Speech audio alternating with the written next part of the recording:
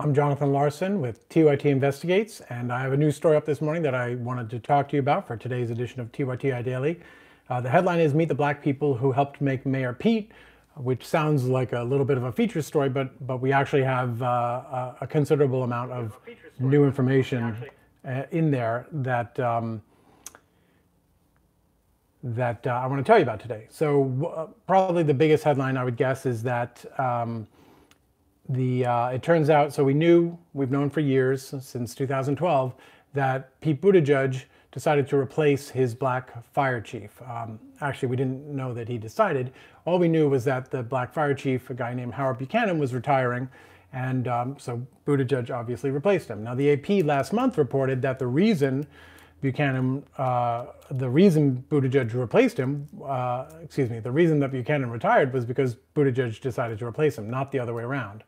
I spoke to Buchanan, and what he shared with me was that he actually had decided to retire 3 years before, but if you are paying attention to the minutiae here, which I wasn't for far too long, he didn't schedule his retirement for January 1st, 2012, when a new mayor would come in. He scheduled it for February 1st, 2012, 1 month after. And when I met with him in South Bend last month, he told me that the reason he did it that way was so that he would have the option of retiring if he and the new mayor, assuming the current mayor didn't run again, which is what happened, he and the new mayor would have a month to work together and see how they got along. And if it didn't work out for either of them, then Buchanan could retire as planned. Point being, he did not want to retire. He was planning his retirement in the event it became necessary because of incompatibility with the new mayor. But here's the thing. He never even got the chance to find out whether or not he would be compatible with the new mayor, with Pete Buttigieg. Why? Because in December of 2011, Pete Buttigieg and his campaign manager, then and now, Mike Shmuel, met with other candidates and Buchanan for the fire chief's job. And to give you some sense of how thin the line is between information coming out and not coming out, it's obviously been public knowledge for years who the person was who replaced Howard Buchanan. It's a guy named Steve Cox, who was an assistant chief, and by even Howard Buchanan's own estimation, was a fine assistant chief. Nothing against him, but the way I found out what I'm about to tell you is, I was on the phone with someone talking about the then new fire chief, Steve Cox, and they mentioned that his dad was a lawyer named Bruce. And I kind of went, wait, what? And the person I was talking to couldn't remember Bruce's last name. And I said, was it Bruce Bondurant? Yes, that was it, the guy says.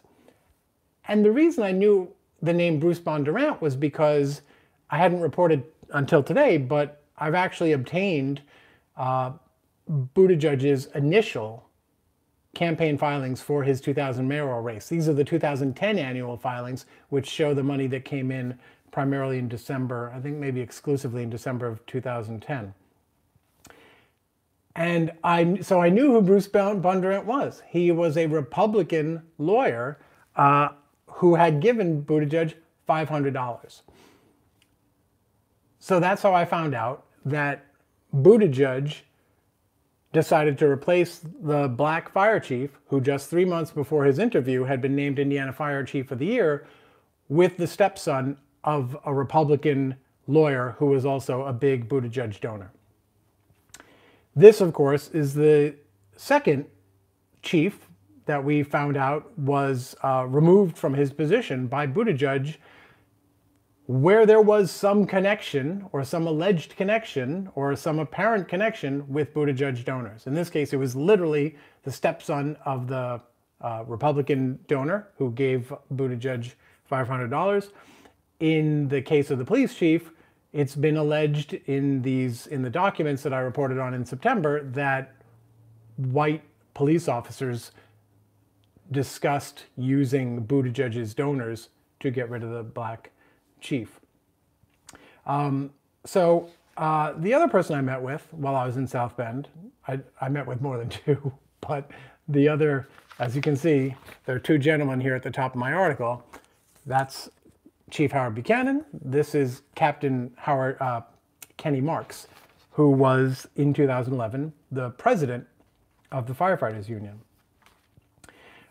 So I found out where Kenny Marks was working, and I went and I rang the doorbell of the firehouse, and it was freezing, but he let me in. I introduced myself, and then I made the brilliant move of saying to him, "You're not what I was," I said, "I'm looking for Kenny Marks." He says, "I'm Kenny Marks." I say, "Oh, you're not what I was expecting." And he responds, "What was that? White?" So that's the kind of genius charm that I am able to put out and make a first impression as a reporter. But luckily for me, Kenny agreed. He couldn't speak to me there. He's obviously on the job. He's in the firehouse. He couldn't speak to me there. He said, you know, let's meet later off the work site, and I'll talk to you then. And the reason I wasn't expecting Kenny Marks to be white was because I knew he was black. And the reason I knew he was black was because he's described in Buttigieg's book. And the description that Buttigieg gives is of a meeting that he and Mike Shmuel have with Kenny Marks and the Firefighters Union in early 2011 to get the endorsement of the union that Kenny Marks is leading at the time. And I want to play for you. I found the audio clip where Buttigieg discusses this in his book. He discusses the meeting, and it's kind of a fascinating description, and it set my expectations sort of differently from what I saw, the kind gentleman who let me into his firehouse out of the cold. So I'm going to play that clip for you right now. Hold on.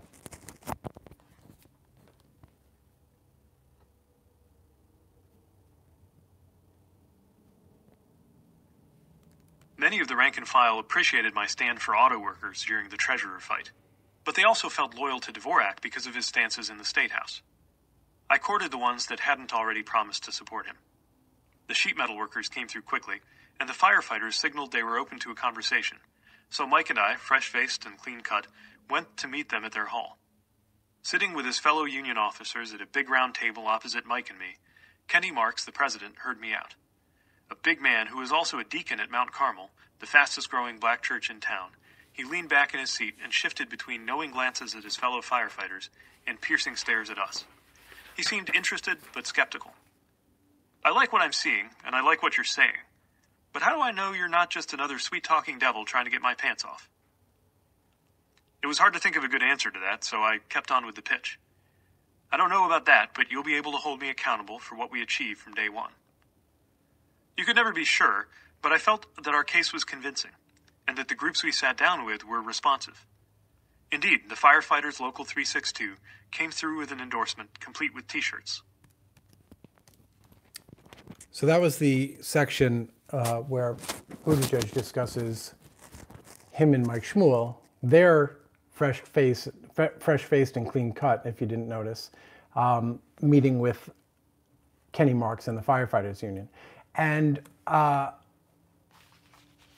Buttigieg, if you noticed in his description of the encounter, he doesn't explain why the Firefighters Union decided to endorse him. He says that he told them they'd be able to hold him accountable on day one, which is no more true of him than it would be of anyone else. There were no specifics given of why and how would we be able to hold you accountable. So I asked Kenny why Buttigieg, and he said that Buttigieg talked about three things that he didn't hear from the other candidates: diversity, inclusion, and transparency. And by the way, when I spoke with Kenny, he spoke to me on camera, and we're going to post that interview at some point, I expect this week, so I hope you'll look for that.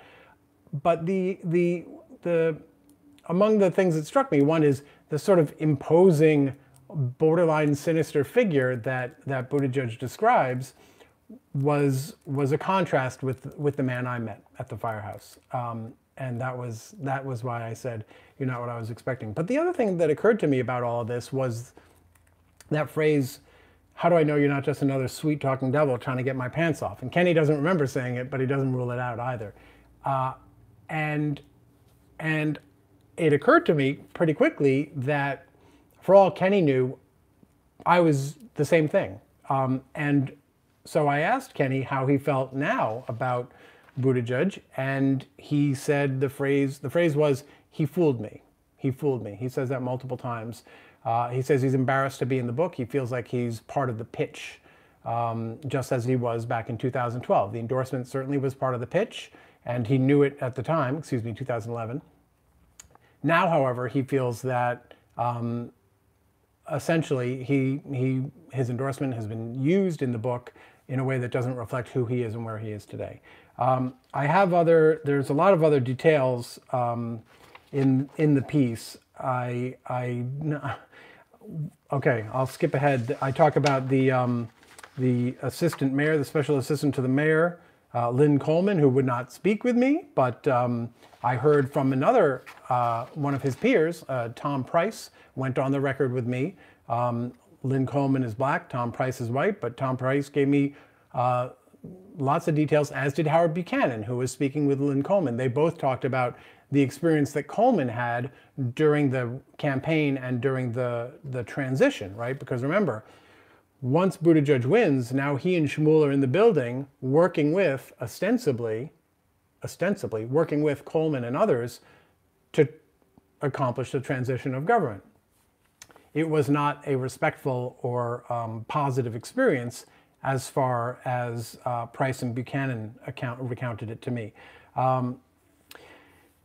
The very little communication with Coleman, with others. The staff that the incoming team was interested in talking to, the only Lickey staff they were interested in talking to, or were particularly focused on maybe keeping as part of the new administration, were young, peppy people. Young, of course, that's a violation of hiring laws, right? You're not allowed to like say, hey, we want to hire young people. No, that's discrimination. Sorry, not supposed to do that. The other thing that I mentioned earlier, that I got the donors, I got the filing from the 2010 reporting period. There were 56 donors in there, and back in December and January, we actually spent a lot of time digging into each and every one of them. Who are they? And part of what I was trying to look at was trying to interrogate Buttigieg's claim that he didn't come from part of a machine, which one of the other mayoral candidates, the nominee pursuing the nomination for the Democratic Party for mayor, called BS, the idea that Buttigieg was not part of a machine.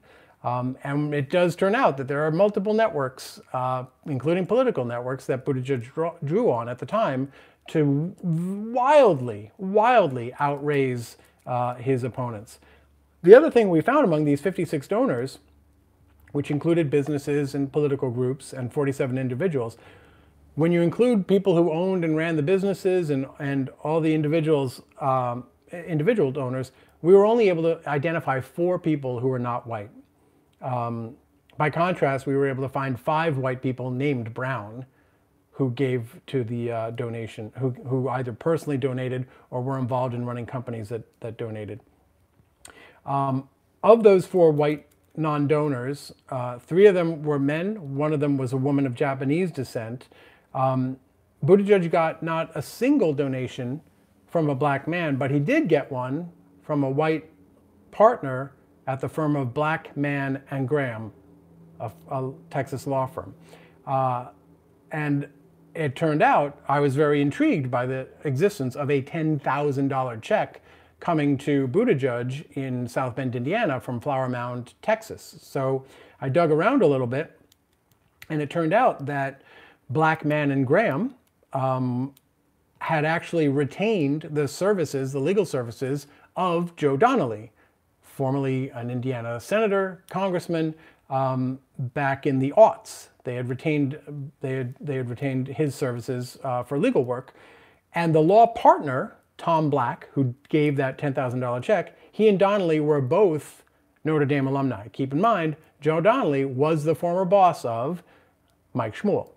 So, and altogether, the 4 non-white donors accounted for $200 out of more than $50,000 that Buttigieg raised. By contrast, I'm basically just reading my own story now because it's all up here somewhere. By contrast, 3 Republican donors wrote checks to Buttigieg totaling $6,000 that we know of. We didn't check out party affiliation for everyone. So anyway, oh yeah, here's a couple other things I want to share. I found an interview that Buttigieg gave at the end of his first year in office, where the South Bend Tribune asked him about the Boykins incident, him demoting the city's first black police chief, and also asked him about critics generally saying that his administration wasn't diverse and or wasn't committed to diversity. And he said, quote, "The suggestion that my administration isn't committed to diversity is outrageous." And it struck me because it's an extraordinarily forceful pushback on an issue where Buttigieg on the campaign trail, the presidential campaign trail, has been much more remorseful and conciliatory. When he was challenged in the presidential race, for instance, in the presidential debate about the diversity of the South Bend police force, he said we couldn't get it done.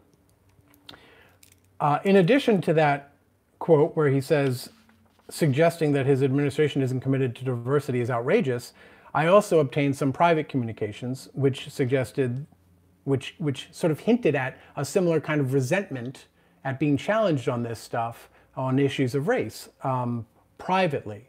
I obtained a 2017 email in which Buttigieg and various officials are talking about an online Facebook posting that goes into some detail on complaints that the black community have. One of the quote I include in the article from this Facebook post, which was posted by the local chapter of Indivisible, writes, it says, quote, "Young black activists have pressed South Bend Mayor Pete Buttigieg and his administration on matters of diversity and inclusion related to safe, affordable, and quality housing and economic development to no avail." Buttigieg responds, not to Indivisible, but to the various officials he's talking to in this internal email. His response is, quote, "Where are they getting this crap from?"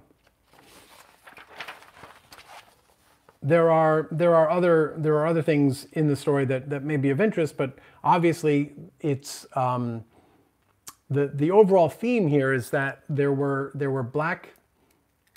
The phrase I use is black muscle showed up for him in the campaign. Howard Buchanan, Kenny Marks, Cordell, whose last name is not given in the book, but I found him and I spoke to him. He was a young black man who worked on the campaign. They all helped elect Buttigieg. They helped him make inroads in the black community. That was confirmed to me by white people in a position to know as well. Hispanic officials in the fire department did the same thing. They had traction. They had credibility in the Hispanic community, just like Buchanan did in the black community. They went to their family members, they went to their communities, and they said, Buttigieg is our guy. And those communities got behind Buttigieg. And of course, Buchanan ended up losing his job. Marks, the union president, was voted out as union president later that year, precisely because so many of the rank and file had wanted to go in a different direction with their nomination. I had a pretty frank discussion with Kenny Marks about the sort of dynamic of me coming to his doorstep and asking him for help about another white guy coming to his doorstep and asking him for his help. And I said, you know, I have my own agenda too. I'm a journalist who wants to find out what you have to say, what you think, what you know, what you heard, what you said back in 2011. That is my agenda, and I am here to try to get you to talk your pants off in order to get you to do that. And so we talked about that dynamic, and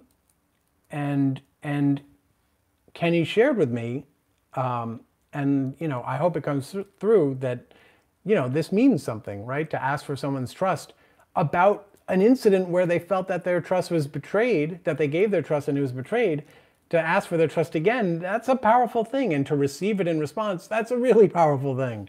So I wanted to end by reading some of what Kenny told me. he let me sit there and read that passage to him from the book. And he said he was embarrassed to be in the book. And I said, why are you embarrassed? And he said, quote, if his lack of diversity as the mayor of the city of South Bend was so blatantly obvious, why then would he mention that a large black man would endorse him in any way? So the embarrassment for me was knowing that who and what I am as a person was being used to continue to push his agenda. A name in a book is just a name. Nobody has any idea that they have a 6'2", 295-pound man of color. Nobody has any idea of that when you're reading the book. So I wanted people to know that that was how he felt. And the Buttigieg campaign did not respond. I asked them to respond to various specifics that we would be reporting. I asked them a few questions if they could confirm, deny various specific factual elements of the story. And we did not hear back. Obviously, we'll update the story if we do. So with that, I'm going to take a look at what you folks have to say in the chat box, which, as you know, is kind of the highlight of this for me whenever we do this. So thanks as always for chiming in and sharing your thoughts. Imperator One says, looks like a small crowd this morning. Everyone is still hungover. So I'm actually surprised I haven't heard yet anyone accuse me of dropping this story on the morning of the Iowa caucus. But this is a terrible time to release a news story about anything, right? It's coming after that amazing Super Bowl with that mind-blowing, super cool halftime show. And it's on the morning of the Iowa caucus, right? It's amazing that anyone's paying attention to this story. But for those of you who are, thank you very much. Okay, let's see. A lot of good mornings. Milo Wadlin says, JL always liked you best. I made a joke about liking best the person, Imperator One, who was the first person to show up this morning. Milo Wadlin says, the beard returns. It's never completely gone. This is the ongoing saga of will I let my facial hair come in and for how long. Imperator One says, so the story seems to be that Mayor Pete is just cravenly beholden to his donors, like generally. So we don't know that, right? I've been asking since April to sit down with Mayor Buttigieg and talk to him about all this stuff. We can't conclude that he's just cravenly beholden. Maybe he was inexperienced. Maybe he had no deep connections with city government, didn't know those people.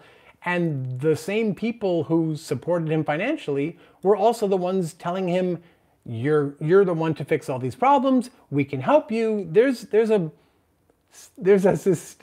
benign, meaning it lacks overt malice, explanation for this, but it's an explanation that still has within it the seeds of systemic racism and certainly the absence of a proactive systemic approach to ensuring that you're not propagating it, I would say. DLJ says, this is investigative journalism at its finest. Bravo. That's very kind of you. Thank you. Boy, I hope it gets better because I got to tell you guys, like, I screwed up on this story so bad. Howard Buchanan, the fire chief, the former fire chief, I was familiar with his name very early on when I began looking into South Bend because his departure is cited in the lawsuit of Darrell Boykins, the police chief, as part of a pattern of clearing out black leadership in the city. But when I went back and looked at the local media, it said he retired. And I don't know whether I'm naive or an idiot or I had too much faith. I was either too focused on the police angle of stuff or I had too much faith in the local media that I assumed in the 7-8 years since that if there were more to the story than that he retired, it would have come out by now. The shortcomings of the local media are something that I've repeatedly tripped over in terms of assuming it would have come out, right? And so I screwed up in that respect. And also Kenny Marks. Kenny Marks was in the book. He's in the book. So why is it that it's only a year later that I'm finally turning my attention to Kenny Marks, right? Why is it that no one else has? This is crazy. So if this is investigative journalism at its finest, thank you for that. But man, we've got to do better. We've got to do better. Grammy Bernie Bro says, been trying to send a super chat since the start of streaming and it keeps timing out. I'll double it next time. Thank you for staying on top of this. Thank you, Grammy. That's very kind of you. And I'm sorry that the super chat is timing out on you. Let's see. You guys are exchanging some personal information, which I don't want to ruin your credit score or anything by talking about publicly. So I'll just skip that. Taria says, Taria donates, Taria0110 donates $10 and says, this is the journalism we need. Please keep it up. Thank you so much. And, you know, I hope you know it's not only, if it's the journalism you need, it's also the journalism you've created, right? I say this every time one of you folks is kind enough to chip something in, which is that even if you're not chipping something in, your time, your attention, your focus, your support makes this possible. Travis Washington says, Mayor Pete is only power and money hungry from my observation. And while some may not call him a racist, as a black man, I know a racist when I see one. I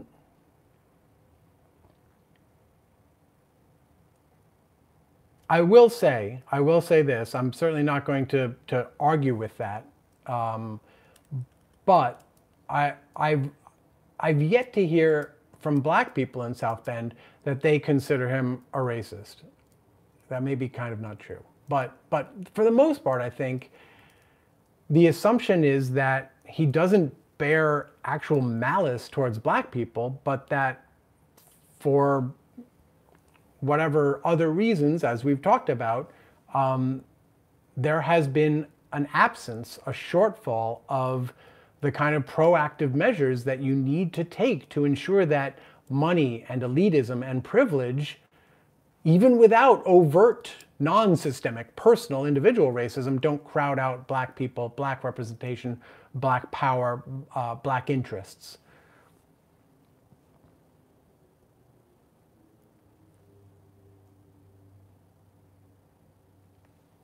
Travis Washington says, and for the record, I don't think simply being white automatically makes someone a racist. It's about someone's actions. It's about one's actions and who they support and who supports them. So I'm probably a little bit older than you are, Travis. And I tell people a lot, younger people, that I grew up in the 70s. I wasn't politically attuned or anything like that, but I guess I grew up in the 80s as well. But it was pretty much Democratic Party orthodoxy to assume that you were racist.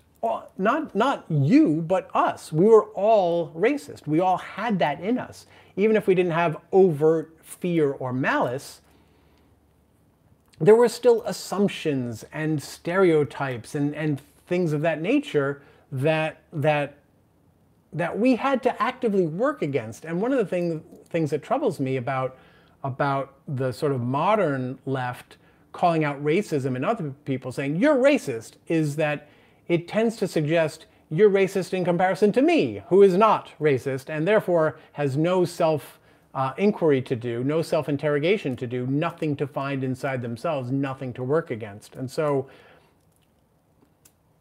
I certainly agree with the sentiment of what you're saying, Travis, but I also think it's important that we reopen that door to the idea of inherent racism. And look, it's not a secret that members of the black community will talk about how there's racism within the black community based on the shade of the color of people's skin or features. Let's see.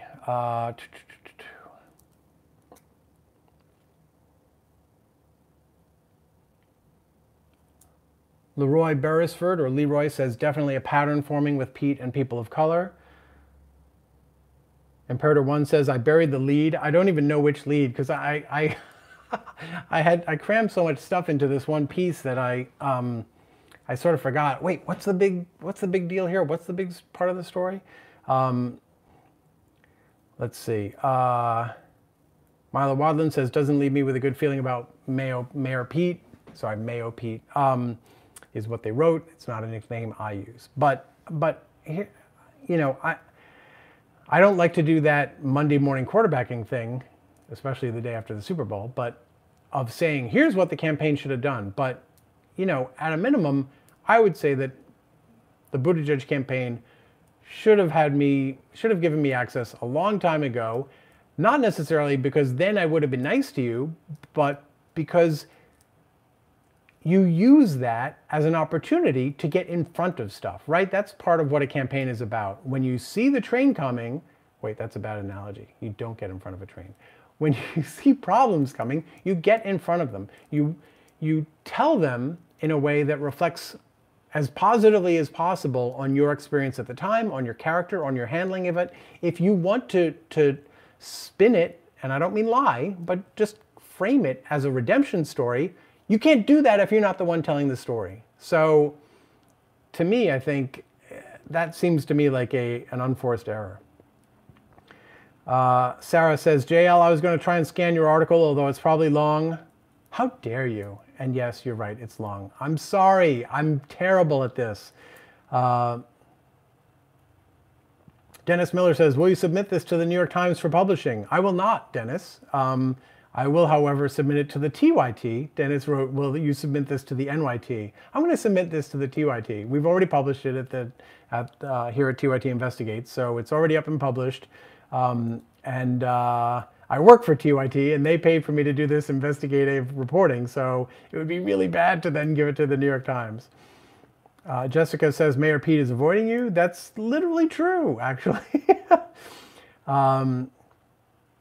Let's see.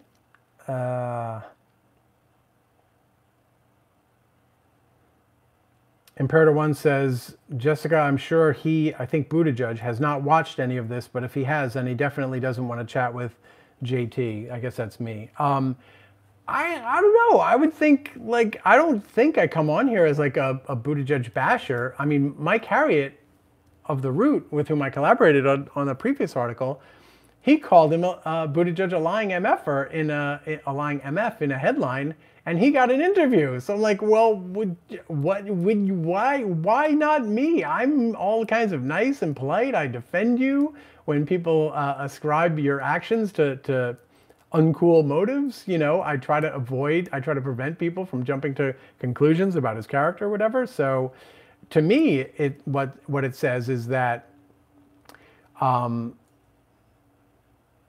I've seen Buttigieg do very few interviews with people who had a deep factual knowledge of relationships, money, who is talking to whom, and is interested in diving deep into, okay, let's talk about June 2011.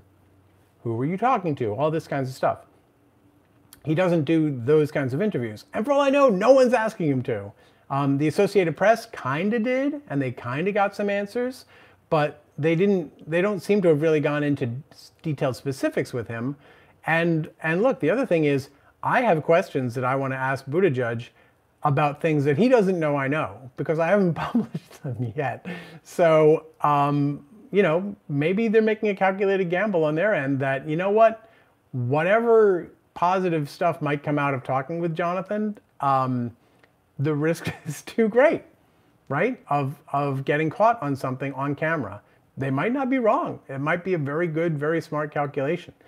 But if they're making that calculation, that tells me that they think they'll get caught on something. So, in conclusion, let's do that interview, Mayor Pete. Sarah says, JL, I can't even sign up. I don't understand the website. I can't use TYT either. Is it okay if I cry here? I'm so sorry, Sarah. I don't know what's going on. There should be some sort of like customer service something. But if you're not able to find or locate someone who can help you out, DM me your contact info on Twitter, okay? And I'll see if I can connect you with our friendly customer service representatives. Same thing with you, Mayor Buttigieg. DM me anytime. I'll be happy to connect you with a representative.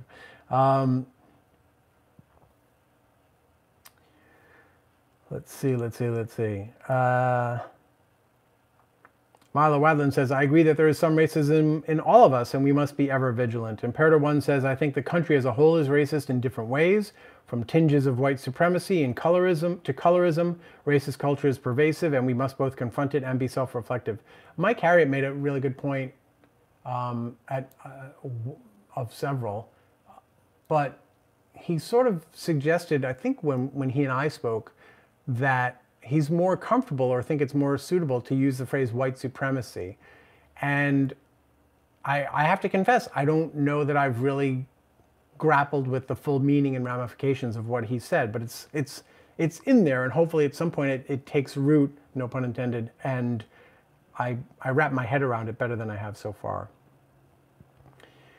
William Sullivan says the simpler self-analysis to make is there bias in one's critical thinking. Bias includes all aspects are welcome to good decision making. I think I'm understanding what you're saying, and yeah, I think that's true. There's a lot of things other than race-based bias that can screw up our decision making, critical thinking, and all that. Travis Washington says, I'm 53 and retired Army. I'm from the South and I have friends from all ethnicities. I've experienced direct and passive racism and I call it as I see it from my experiences. So Travis, I owe you an apology. I am not older than you. We're exactly the same age. And thank you for sharing your experiences and your experience and your perspective based on them. Bookaholic Blue says, Mayor Pete appears to listen to people that can help his ambitions.